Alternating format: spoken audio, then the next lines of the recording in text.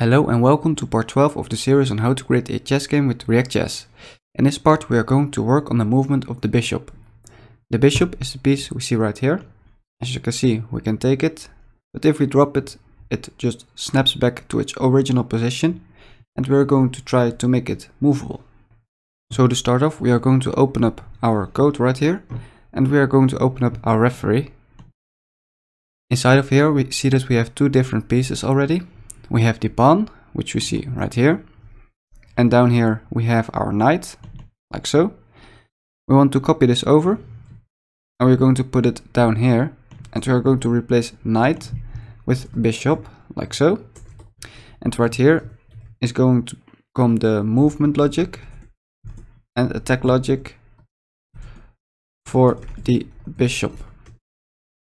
So to start off with the movement of the bishop, the bishop is a piece that is moving diagonally, so that means that it can go from this square here to this square here to here, here, here and here. Also upper left, and it can also go to the bottom right and the bottom left. And for the bishop it can go as far as it can move, as long as it doesn't touch any other pieces. So in this example, it cannot move because the pawns are in its way. If we move this pawn to here, the bishop can freely move to everywhere, at least in this line. But for example, if we say that a pawn is here, then the bishop can only move one piece right here, and this pawn blocks its path. The bishop also attacks. It attacks in the same way as it moves. So for example, if we put a pawn right here, then the bishop can move all the way to there, and it can just take the pawn by moving on its square. So we are going to start with the movement. Right here we are going to check what position the bishop has, and the initial position is initial position. Then we have a second variable, which is the desired position.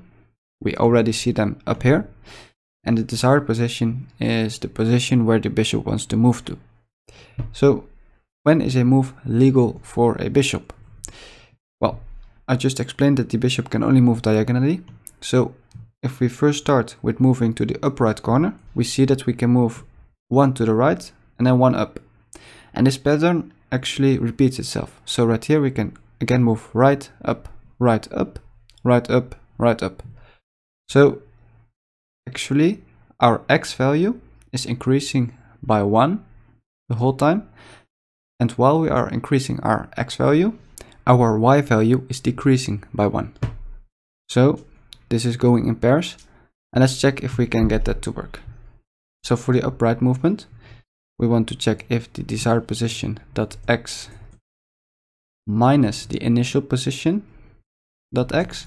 So the desired position is right here, initial position is right here. This would be 1, 2, 3, 4 minus 3 is equal to 1. So if that is equal to 1, and the desired position y is also equal to 1, we have 2 and 1 right here.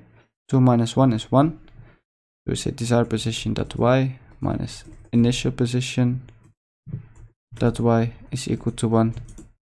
Let's just log something. Let's say console.log trying to move to the upright position, like so.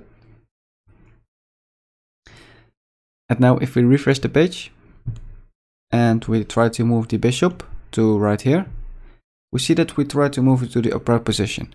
And if we move it to the square behind that, it doesn't do anything. Up doesn't do, right neither, and the other squares around it don't do anything either. So only this position. Well, that's one thing that we have right. But actually, instead of moving only to one square to the upright, we want to check this whole line. So all the way to there. How are we going to do that? If you want, you can pause the video to come up with an idea. I will tell you the way that I'm going to do it. I'm going to do it by using an array. Or well, actually by using a for loop. So right here we have our bishop, and we want to loop through an array of, let's say for example, while the x position is smaller than the width of the board, and the Y position is smaller than the height of the board, just keep checking the tiles. So it would actually check here, here, here, here and here, every tile. So we are going to our code, and right here we have our single if statement, which checks if we move to the upper right.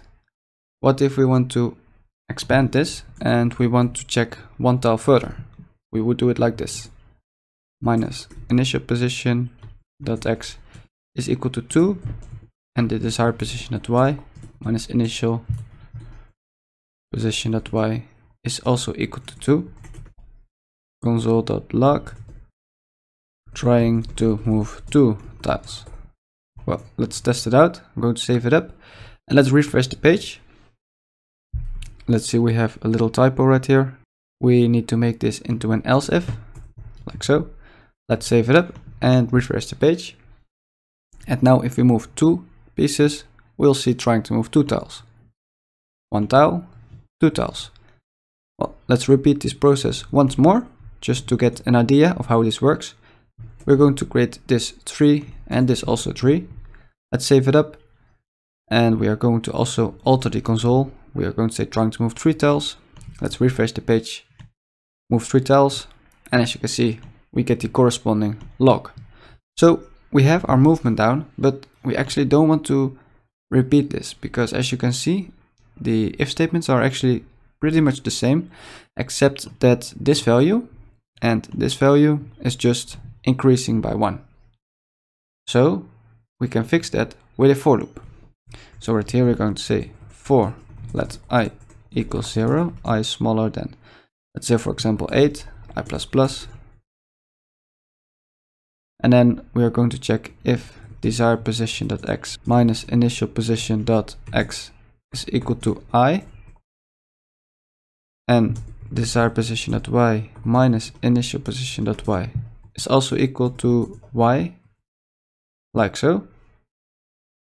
Then we want to console.log moving, and then we want to log the number of I, because we want to know how many squares we are moving, and we are going to use string interpolation. So we are going to use backticks right here, and right here we are going to write moving I, and then we want to say squares, like so.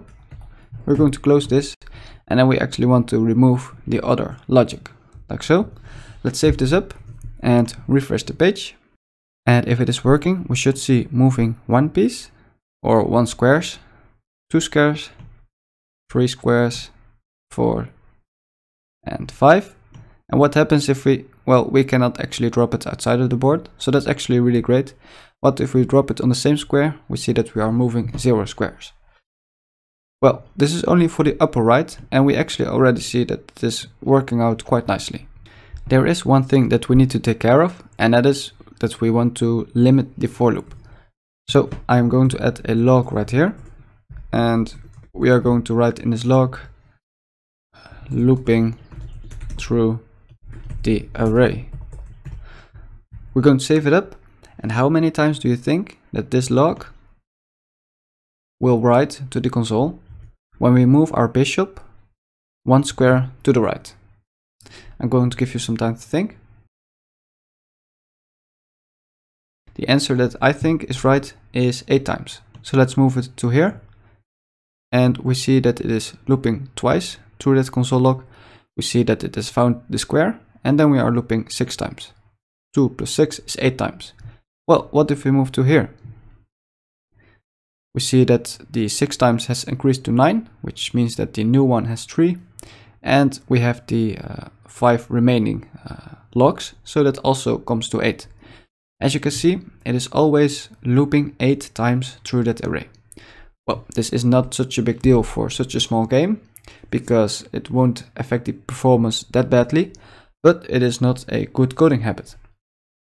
To improve this, we actually want to start looking from the bishop, and if we find the tile that we want to move to, for example this one here, we actually want to stop looping through the array.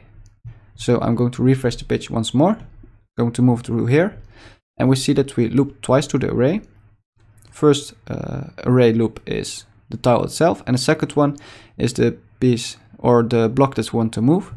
And as you can see, when we go to there, we see this. And actually, once we have our moving one squares, so we have our desired tile, we don't want to loop through the array anymore. So we are first going to actually remove the place where the bishop is standing. So as you can see, we see two logs. First one is for the bishop's place, and the second one is for the pawn's place. We're going to fix this by saying that we want to start from 1, because a movement cannot be on the same place. That's not a movement, that's just standing still. So by increasing this to 1 and refreshing the page, we should only see one console log, as you can see. Now we have the moving one squares directly after the looping to the array.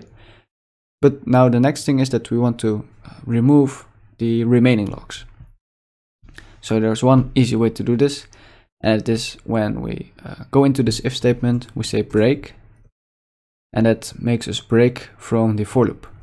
So if we refresh the page and we move to here, we see that we only move one square, and then we stop looping to the array. Same if we go twice, we see that we went to the second square, we look twice for a square, and then we see that we are moving 2 squares. Well, if we go 3 squares, we should see a 3 right here, which is also correct. 4 is the same, and for 5 also. So now we have optimized the array by just adding a little break word. Again, it is not a lot of optimizing, but it is a little bit, and it's the little bits that count. So we can actually remove the logging, because we now know that our array is efficient. And then we actually want to do the same for the upper left, bottom right, and bottom left. So here we have upright.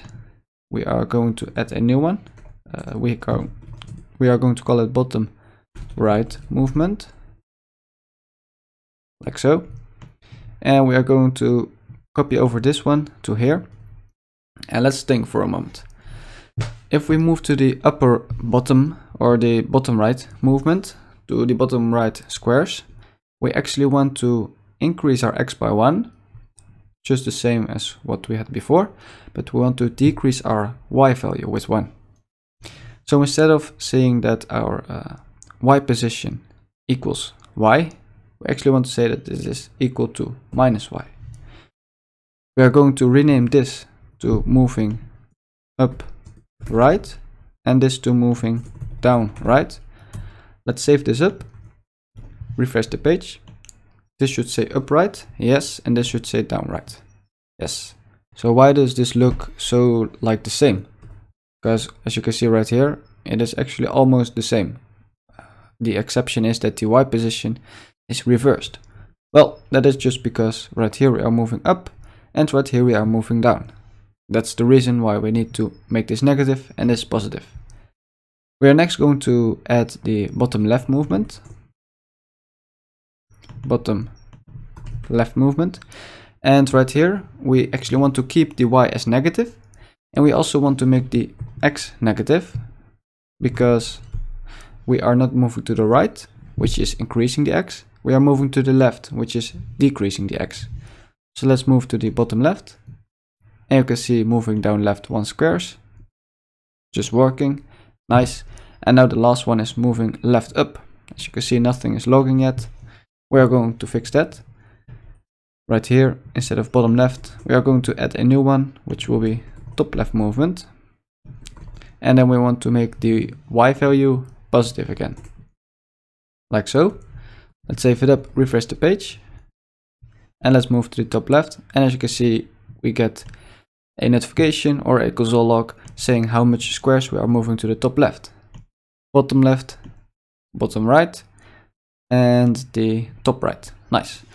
So what have we done until now? We have implemented the logic to get to know where we are moving, upper left, upper right, bottom right. We have implemented logic to check how many squares we are moving, which is 1, 2, 3, 4, 5, or just how many you want. What we still need to do is we need to check if there are any pieces in our way.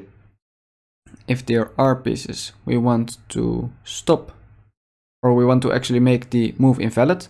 If there are no pieces, it's okay, the bishop can move. And then the last thing to do is we want to make the attack move for the bishop, which is just like I showed you earlier, just attacking a piece by moving on its location or on its square, like so. So now that we have all the basics and the information for moving the bishop, I'd really like to thank you for watching. I hope you could follow along. Leave a like, subscribe and comment down below. And I'll see you in the next episode where we're going to work on the movement of the bishop. Bye!